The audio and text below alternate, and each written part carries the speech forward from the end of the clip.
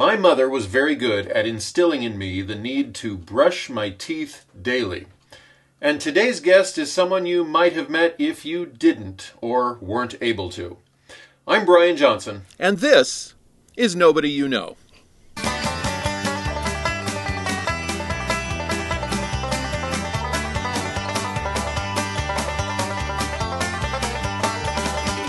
Hello and welcome to Nobody You Know. I'm Brian Johnson, and today I am sitting here actually with a coworker who agreed at the last minute. She rescued me from doing another episode about myself.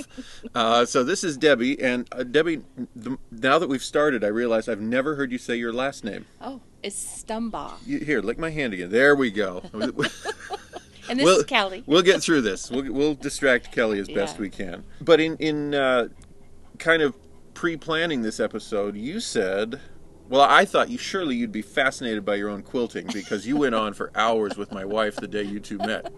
But you said something about medical teams. Oh, yes. So let's go ahead and find out what you have to say about that. What's the story here? So I was a dental assistant by trade, and I had started up at Oregon Health Science University and worked up there for about 10 years in what was called hospital dental service.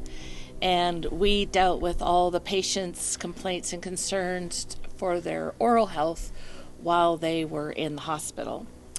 And then we moved over here to Central Oregon, and I was looking for a job, and I found an ad in the paper for a dental van manager, is what it said. Dental van manager. Okay, all right. I had no clue what that meant. I assumed it meant I sat in an office and I did scheduling and, kind of that. So I applied for the job, and Medical Teams International is still based out of Tigard, Oregon, outside of Portland. And they started as a medical supply kind of warehouse clearing for sending medical supplies all overseas. Okay. And to kind of reuse and rehome and redo things that were being thrown out or disposed of, both medically, anything, bandages, walkers, whatever. And would it be like the grocery outlet of medical supplies? Yeah. Okay. And they were sending them all over the world in big cargo containers to other nonprofit agencies. So they had one dental van, and over a course of, I don't know how long, they expanded their fleet to, I think at one time we had 20 of them. And they ranged anywhere from 25 feet to 42 feet. And when I applied for the job, I didn't realize I would be driving. Oh, fun. Surprise. And it was funny because I went over for the interview and met everybody. I still had no clue that I was going to be driving. That's what I was about to ask is, did you find that out before or after you signed on the dotted line? No. Oh, wow. And I still thought, thinking manager, that I was still going to be sitting, on a phone dealing with that. And they hired me, and I I still didn't know. And I was one of those kind of people that don't ask. I'm like, okay. It just sounded like a really fun job, and it, utilized all my skills and my experiences that I had accumulated over the 30-some years as being a dental assistant. So anyway. Well, I have to ask then. Yeah.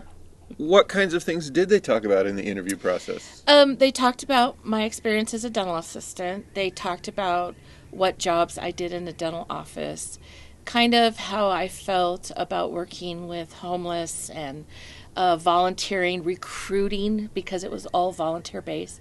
I was basically the only hired staff. I was the only hired staff person. Okay. And so I kind of went along from the clues that was what I was doing. I was just, coordinating, recruiting, supplying, that kind of thing. Okay. It wasn't until after I'd been hired, I'd gone over for the training, And they took me out on one of the vans. And the guy said, "And this is what you'll be driving." And I went, driving? Driving? What? I'm sorry, back up. And he let me drive it home, and the one that I drove that day was the big one. It was the 42-footer, and we were in downtown Portland at a partner there that was tucked in behind a church in an alleyway, and I had to pull that sucker out into a one-street lane with cars on both sides. And Bill was like, "You're doing great." They hired me in November of 2007, and because of the weather and getting across the pass, they wouldn't let me have it. So they just basically told me to start calling doctors and kind of getting some of the legwork done, and then I could come over and go shopping because they had a big warehouse full of dental supplies that I could choose, and I was allowed to stock the van and get it all set up the way I liked it. And at that time, they had money. They had quite a bit of money for the dental program. So it was kind of like the sky's the limit, and I could have anything and put anything on there and do it any way I wanted. They kind of gave me a credit card and go, "Here, go shopping." So the point then was, I mean, you're technically working for them, but this becomes your little office to kind of set up as you please. Yeah. Yeah. With the purpose of providing free dental care to Central Oregon. We actually have, a lot of people don't know this, but in Central Oregon we have 5 mobile, not just dental, but medical. Mosaic Medical has 2, Medical Teams has 1, and then who else? There's 2 more. Oh, off the top of my head, I forgot. Sorry. It's yeah.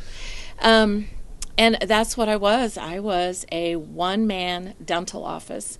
The van had 2 operatories in it. It looked just like a dental office, except for it was a 36-foot motorhome. And your training was as a dental assistant. Mm-hmm. So you weren't a full-fledged dentist. No. Mm-hmm. What kinds of things were you qualified to do then? I was qualified to do nothing. I was licensed by the state of Oregon to take x-rays. I could take x-rays. I could do a kind of a cursory triage. I could set up all the procedures. I could sterilize. I did basically everything the dentist didn't do. So... Could you do a cleaning like a hygienist? No, Okay. I could do a kind of a cursor, like just a prophy is what it's called, a prophy, where you just go in and with a cup and some paste and you just kind of polish the surface and get rid of plaque. Okay. Those are things that I could do, but there isn't a lot that I could do. And the dental van wasn't really set up to be a complete dental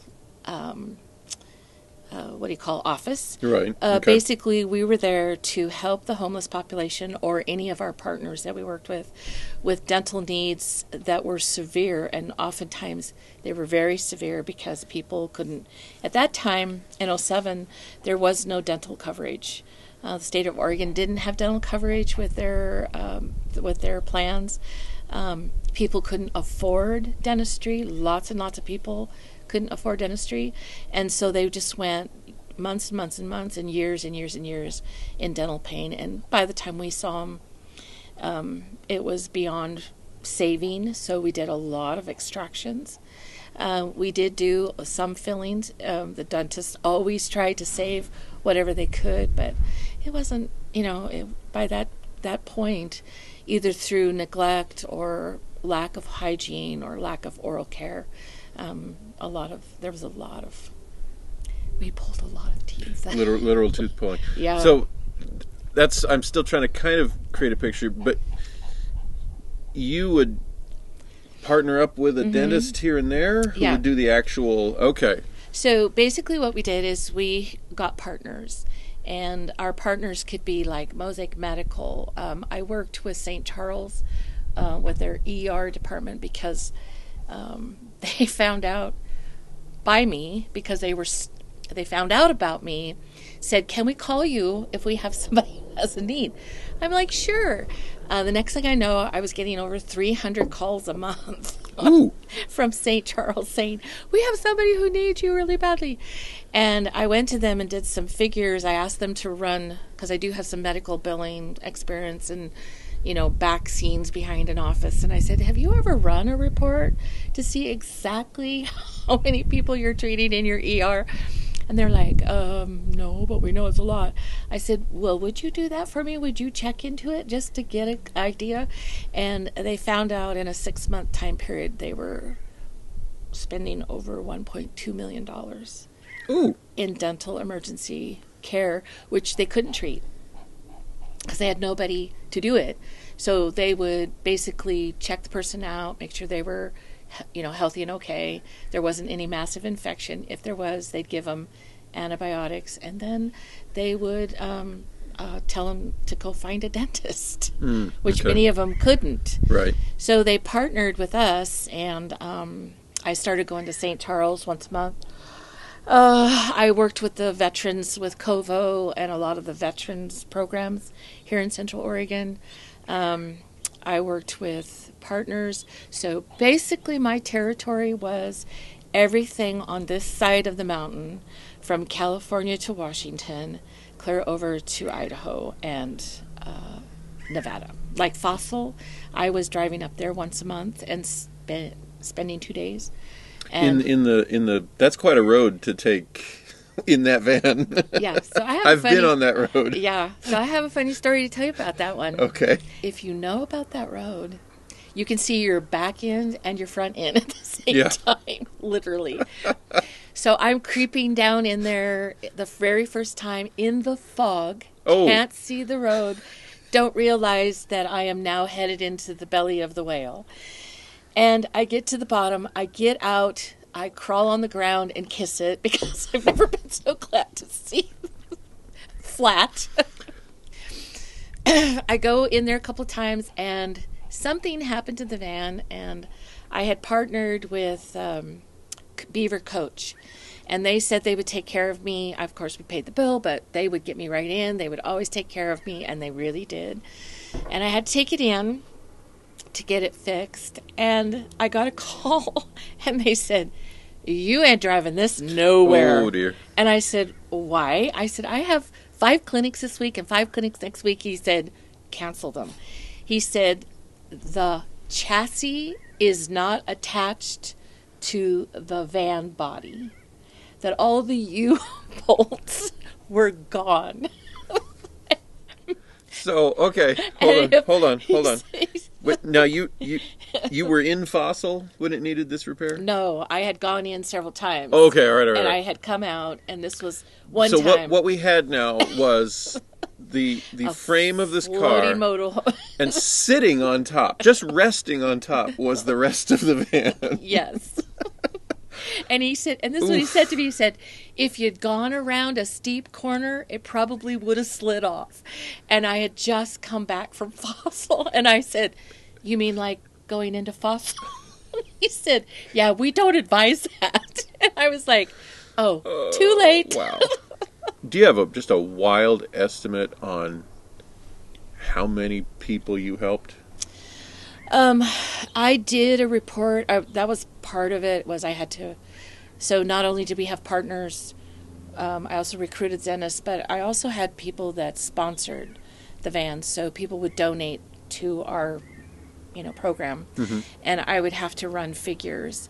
And at one point, at about 8 years, I had ran a report, and we had done over $2 million worth of free dental work here in Central Oregon. And we could see an average of 10 patients, sometimes less, depending on the doctors. They were, they all had their way of doing things. So we could do 10 patients a clinic in a 5-hour, so it was a 5-hour clinic. And I did 5 a week, for the whole 10 years, and sometimes more, sometimes I do 7 days a week. I didn't realize how underserved Central Oregon is, there were lots of services available on the west side.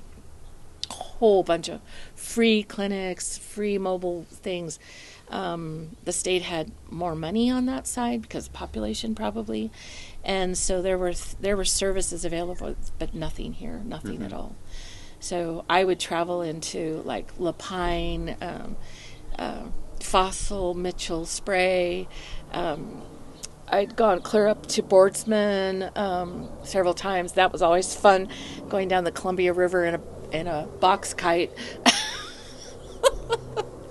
And you never know, I was getting an average of maybe 3 miles to a gallon.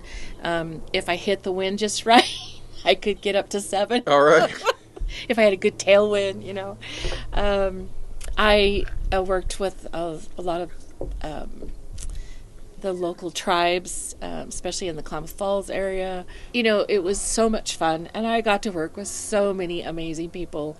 All of my doctors who volunteered for me, I recruited them. I went out in the dental community and introduced myself and sat down with them, told them about the program and what we were doing. And I had an amazing 25 doctors that volunteered, traveled with me, went into these areas, and they were all so good. And they really cared. They cared about the people. They cared about doing right. Even though sometimes it was sad what we had to do. And they brought their staff oftentimes, so I didn't have to, be dental assistant and coordinator and site, representative. Sorry. Yeah, it was very interesting. Are you going to hear that on the... Possibly, but we probably also should wrap up. Okay. Because I try to keep them under 20 minutes. Oh, anyway, okay. But anyway... So it was 10 years of wonderful experiences working with wonderful people, helping people. Good. So. All right. And Anyway. something is starting up over Oh, there. yes. There you go. So this is probably a good time, Is this a good time? to say thank you, Debbie, for joining me on Nobody You Know. If you enjoyed today's episode, make sure you click the like button. If you enjoy the whole channel, click subscribe and the little bell to give you a notification every time a new episode is loaded, which, if everything goes according to plan, is 6 p.m. every Tuesday night Pacific Standard Time. If you'd like to be on the program, we have a low budget right now. As you can see, we're sitting on a porch. We've knocked over water. We've had a dog. It's exciting times, and somebody's out there doing something on their property. But, it's all about meeting people and finding out the interesting stories from their lives. And I know you've got one. So if you're close enough for me to get to, drop me a note at 10thandfur@outlook.com, and we'll get you on the program as well. Because everyone is interesting, and you don't have to be famous to be fascinating. So thank you once again, Debbie. I'm Brian Johnson. This is Nobody You Know, only now you do.